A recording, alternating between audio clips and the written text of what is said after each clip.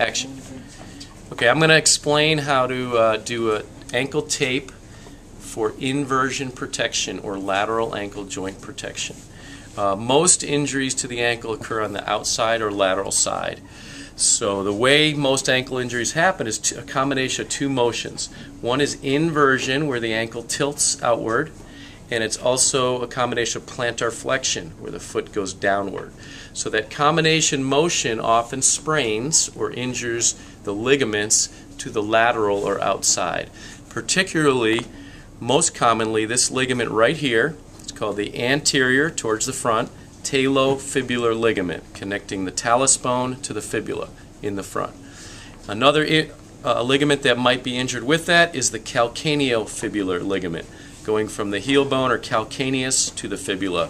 And a really bad sprain might involve the posterior talofibular ligament that goes from the talus bone to the fibula in the back or the posterior side. But most commonly, an athlete will have tenderness anteriorly in front, and sometimes on the lateral side as a result of excessive inversion and plantar flexion. So what we do with tape, primarily we want to tape in a neutral position or 90-degree angle and try to support the lateral side to prevent primarily inversion. It's very hard to control both motions. So that's what we'll be doing with the tape today. I'll take you through step by step, and then hopefully you'll be able to practice using the video as a guide. Okay, so we start out, we have the athlete with the foot at 90 degrees, the joint at 90 degrees. Many athletes will ask to shave the leg, and we start the tape right below where this muscle, the gastrocnemius, comes down and gets big, so just inferior to that. So we either have the athlete shave from here down, or we apply pre-wrap, which I'll show you. So in that 90-degree angle, we use these heel and lace pads to protect the tendons from getting pinched or blistered. Here's our pre-wrap. The best way to apply this is to go right on the pad, right directly over the calcaneus or heel bone, and then we go like a figure 8 pattern to hold on the pads 1 or 2 times. This is called a heel lock. That's not essential. But then we work our way up. We only need a slight overlap. So that's the application of the under wrap or the pre-wrap, and again we keep the foot at 90 degrees. We don't need pre-wrap if the athlete shaves. If the athlete shaves, it's a much better support because the pre-wrap won't slip. But not many athletes are into shaving, so we don't demand it. Our first step is called high anchors. So what we do is we apply, because the leg is conical shaped, we can't put them straight, so we angle them. So we angle them slightly downward for our top anchors, and we apply 2 with slight overlap. Then we apply a low anchor, and we try to go right down the arch. We don't want to go too far up or too distally on the metatarsals because that'll pinch those.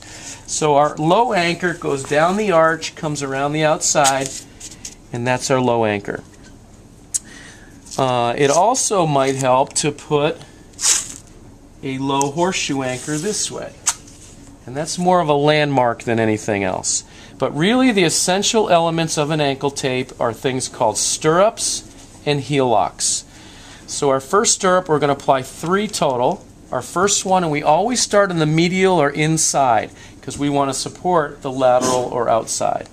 So our first one, we want to go behind the tibia, the end of the tibia, that's called the medial malleolus. We want to go posterior or behind that. So we put the tape down, we pull snugly, and we want to go as far back or posterior as we can. We pull it around the lateral side. We rip the tape just short of the top. Again, pulling good tension. And now on the outside, or lateral side, it's going to go again posterior to that end of the fibula this time, or lateral malleolus. After we do that, we want to anchor. If he doesn't have a lot of space, or she doesn't have a lot of space, a shorter leg, we can just put 1 anchor. And again, a little bit of an angle. If we have a longer leg, we can do a low anchor and a high anchor as we fill that space. Okay, so that's our first stirrup, medial to lateral.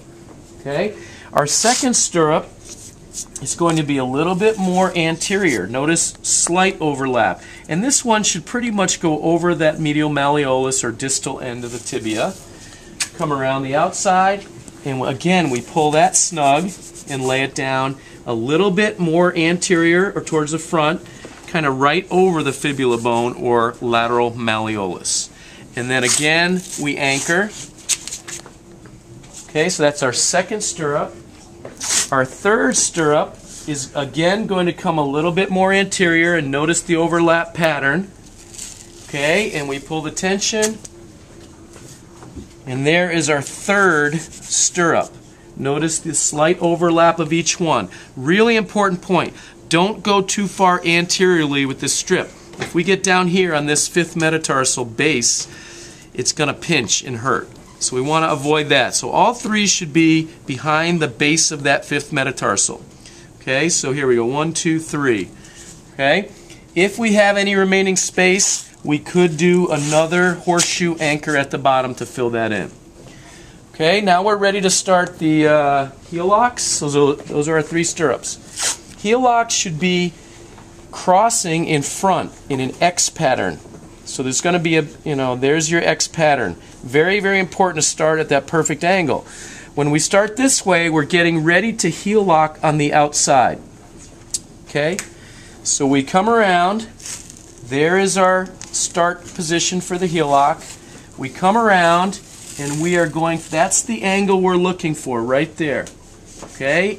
I always like to go up with heel locks. Some people come down. I like to go up. I always want to support upward. And as the tape comes around, you'll notice if we put a perfect one down, we're going to get a parallel finish. So that's a heel lock on the medial side. Come around here. To do a lateral, the other side heel lock, again, there you see our X pattern right here.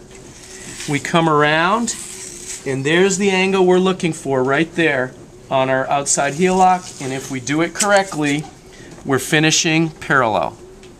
So all we do for a very, very simple tape job is we repeat that process. Another heel lock on each side. Again, notice the parallel finish. Okay, and then one on the outside, so two on each side. Parallel finish. And now we are done. So we would just anchor all the way up. Some people add an element, and this is not mandatory for level 1 taping. This is called a figure 8. You start a little more distally on the foot, come down the arch, around the outside, cross the front of the joint, go posteriorly behind. That is a figure 8. And some people will go right into heel locks from there. So that goes around, and we call these low heel locks because they go a little bit lower than the other one. Comes around, and now we can do a low heel lock. So that's a continuous heel lock. That's not mandatory for level 1.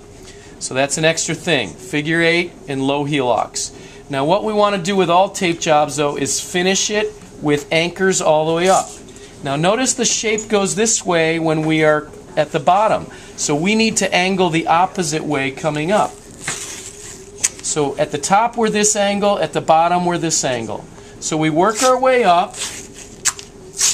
As we get less conical, we can go straight across, and then as it flares up this way, again we angle a little bit. So there's a finished tape job, and what I look for is no windows or holes. I want to see 3 stirrups, slight overlap. I want to see good angles of your heel locks on both sides, and again, no windows. We want to see 3 good stirrups, good angles of your heel locks. We don't want tight tape around the base of that 5th metatarsal. Very minimal wrinkles, anchor all the way up, and no flaps hanging from our stirrups. And that would be a check mark on your level 1 ankle tape competency.